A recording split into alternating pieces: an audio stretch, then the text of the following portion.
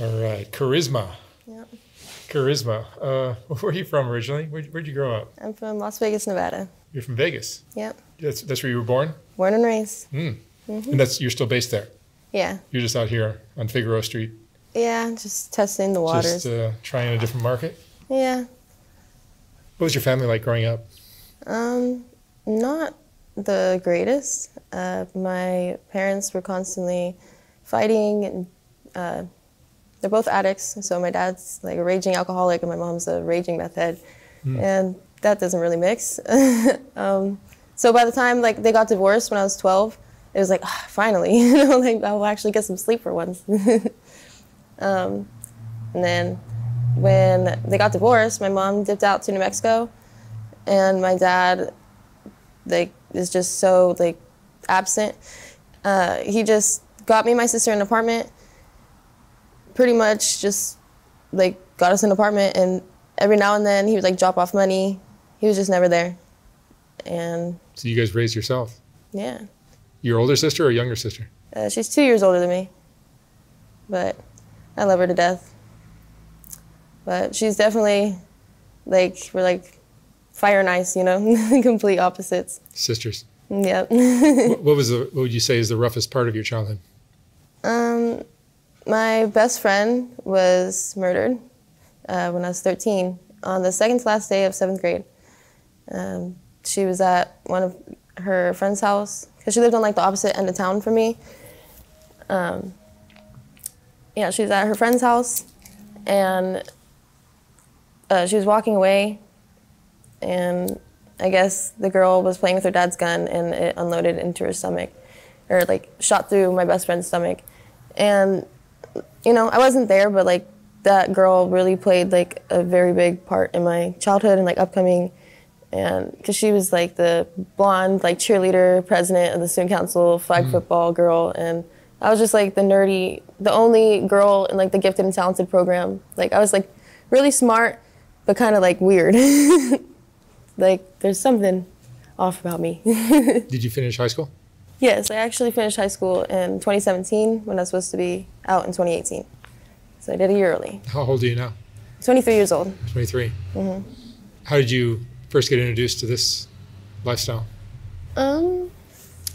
Through just toxic relationships with men, honestly.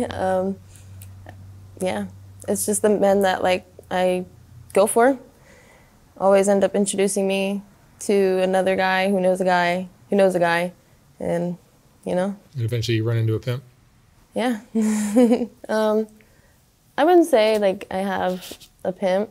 There's just a lot of guys that if they know that you're working, they'll try to like stay by you until like you make the money and break bread. But me and Red, like me and my girlfriend, pretty much just work for ourselves. We don't let. Do you keep all your money? I mean, money is such a like profound thing to me because I'm always like abundant. Like wherever I'm at, I always have what I need. I know like, you know, God got me. I'm really strong in my faith always. So I'd rather break bread than, you know, start a problem. So you're paying guys to protect you or whatever? Yeah, because they have my back. So, you know, take care of me and I'll take care of you. It's no biggie. I love being generous but. And in Vegas, do you have an apartment or do you stay in a motel? Yeah, I stay in motels, like weeklies. I haven't had an apartment since 6 months ago, honestly, like 6 months ago, with my mom, actually. She took off with my son, and it really fucked me up. We got into a fight because she relapsed and started doing meth again because of my ex-boyfriend, who thought that would be a good idea to give her some meth. And we just kept fighting, and it got like physical. And I left for 2 days so I wouldn't get more physical with her.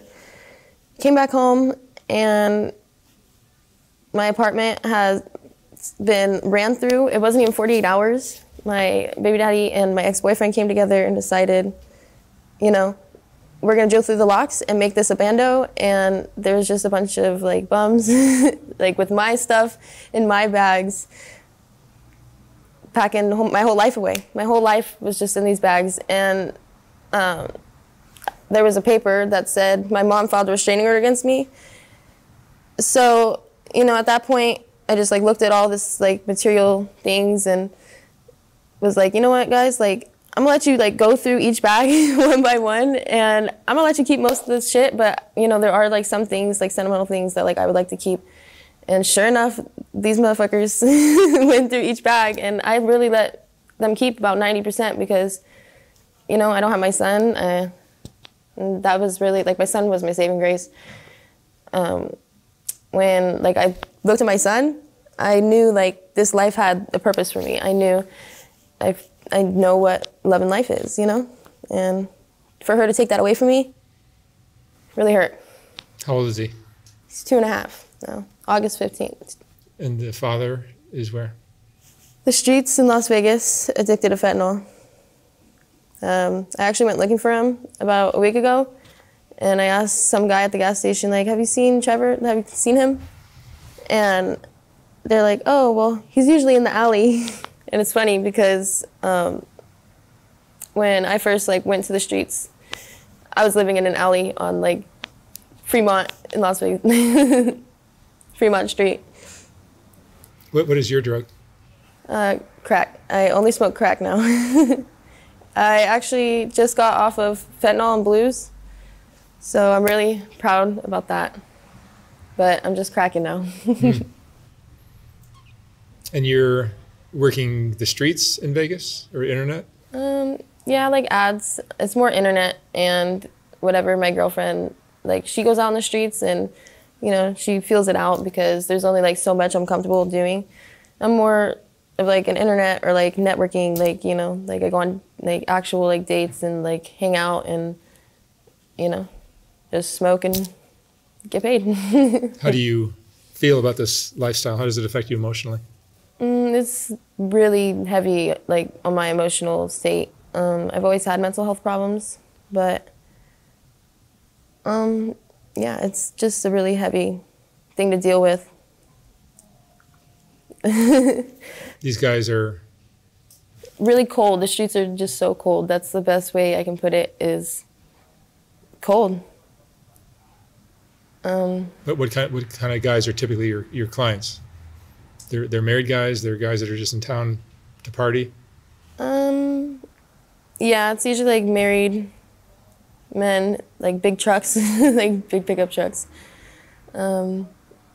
Just being dirty dogs. They're usually drunk or, yeah, always drunk, always smell like alcohol. And what have you learned about men from doing this kind of work?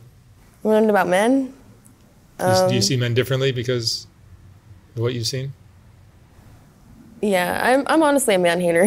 Like, men just like are not shit to me. That's why I got with my girlfriend Red, because she's just such a cool ass fucking chick.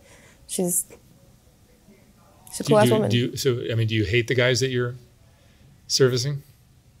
Yeah, about about 75% of the time. Yeah.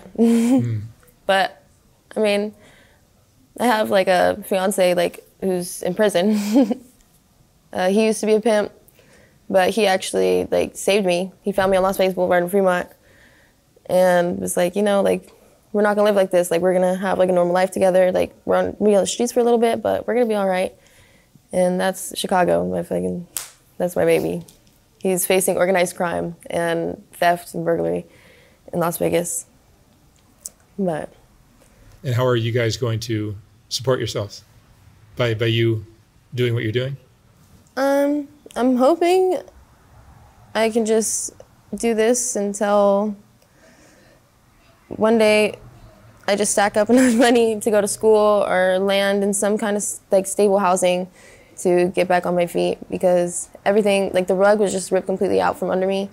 But I know if I like stay strong in my faith, then, you know, God will put me into the right place at the right time.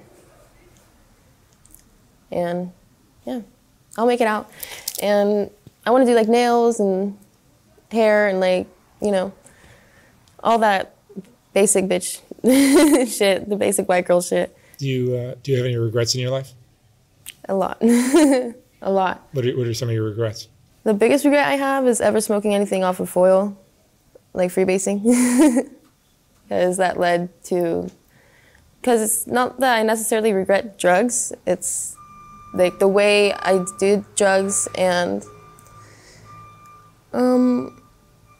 mostly like not standing up for myself, or yeah, standing up for myself or using my voice when I could have, or just not trusting my gut, you know?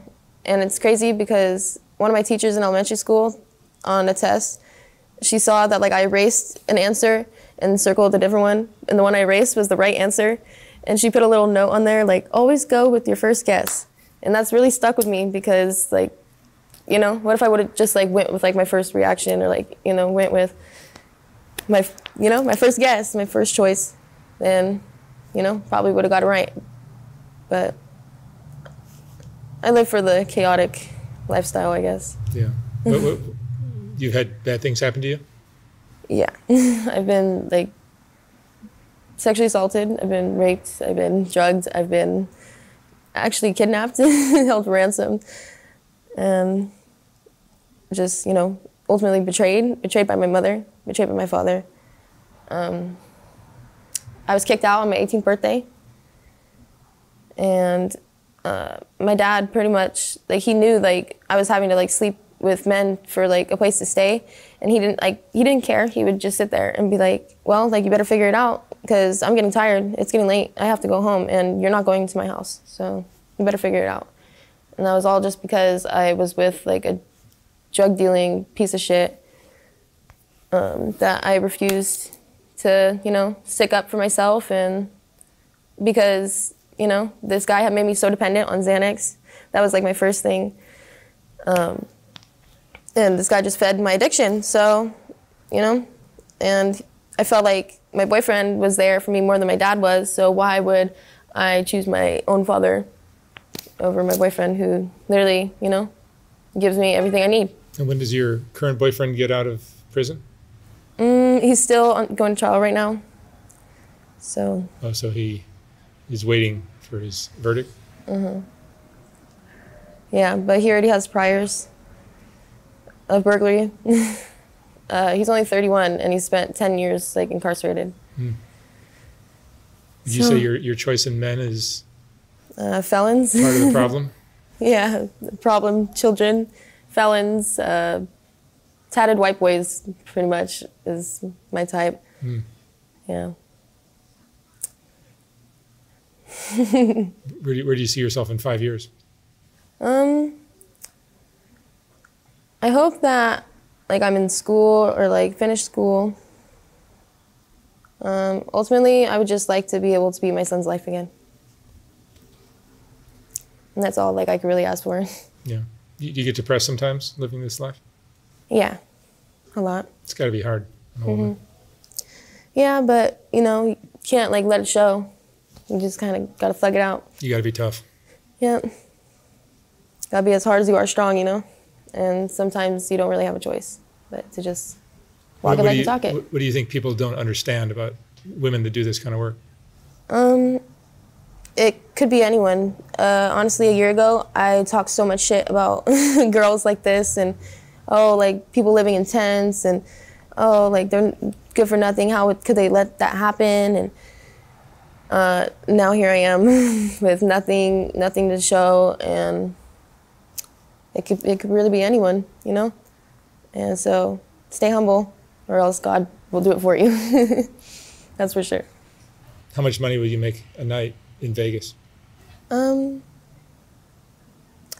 shoot for like at least $1,000, you know?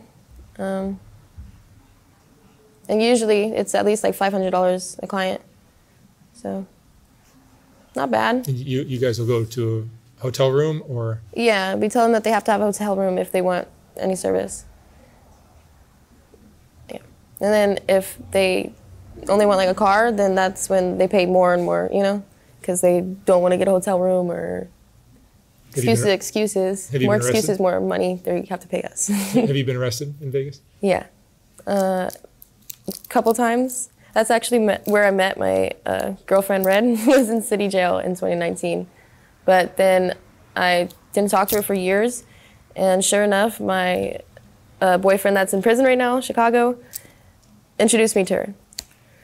So, or like reintroduced me to her. And it was crazy. I was like, wait, I know you. She's like, I know you, I remember you. They called me Harley Quinn when I was in jail because I had a heart tattoo that I got with one of my exes for whatever reason. I got it removed now, but yeah. And I had, my whole head was just blonde as fuck, like glowing, it was so blonde. And I'd have it in like 2 braids, and I had a black eye. So they called me Harley Quinn. And yeah, I went to jail the first time when I was 18. It was actually like a couple days after my 18th birthday because my sister showed up at the apartment and was like, you can't be here, what are you doing here? And got into a fight with my ex-boyfriend, and I'm not gonna let her fight my boyfriend, so me and my sister scrapped it out, and I had pictures on my old iPhone of me like literally sitting there. She whooped my booty, but I had a black eye, like fat lip, and I ended up being the one to get arrested. But no, it's mainly like domestic violence. I've had a couple of those. Battery, disorderly conduct, and the most recent one is, possession, and burglary with burglary tools. Where is your sister now? She's actually in Wheatland, California. What is she doing? She does lashes. Okay. And she's living the dream. She lives in like 10 acres of like just beautiful grass hills, and her fiance is like renovating like a double wide trailer to fit her standards because she's this bougie ass fucking Vegas girl. And it's really beautiful, you know, because my sister's been through her share of shit. Yeah. Like she actually like played a part in like why I started hanging out with like these like piece of shit people, because when I was a freshman, she was a senior. And you know, it was just like turn up, party, drink, and Xanax were like really popping at that time. So yeah, and when I'm on Xanax, like I think everybody is just like so cool, and I'm so cool, and I can get down with anybody. Did you feel like your parents being drug users or alcoholics kind of opened the door for your drug use? Yeah, my mom is the one that gave me my first Xanax. Oh, really? Yeah. And that was because of my anxiety from my best friend being killed. I didn't really want to like socialize. I would have a panic attack even pulling up to school so bad I'd be throwing up. And she was just like tired. So, you know, she gave me like a little football. And sure enough, like, oh, this one's good, this one's good. And then my sister started doing them together. And then we started like selling them, and one thing to another. Yeah. But yeah, my mother definitely played a big part. Karizma, what would you say is the most important lesson you've learned in your life? God is good. God is always good, no matter, you know, what happens, God will always be good. You believe in God? Yeah. And where does God play a role in your situation that you're in now? He keeps me, like, he watches over me, he keeps me protected, and only puts me around people that are going to like teach me something, you know, whether like it kind of sucks to have to learn, but you know, I'm humble enough to know that I'm like naive enough to learn. I'm always open to learning, you know. To be taught is a better word. Humble enough to be taught, because you can be out here, and because when I was a teenager, that's really what like got me into a lot of bad situations, is thinking that I knew what I was doing. Nowadays, I don't know shit. Like, people ask me something, I'm like, I don't know shit, and I really don't, you know? Because you can think that you know, but you don't know. You know, there's always like perception, you know, like you don't know all the ends and outs of things. You think you do, and then there's always that, you know, one thing. All right. Karizma, thank you so much for sharing your story. Thank you. I wish you lots of luck out here in LA. Thank you. Be careful out there. All right. Thank you very much.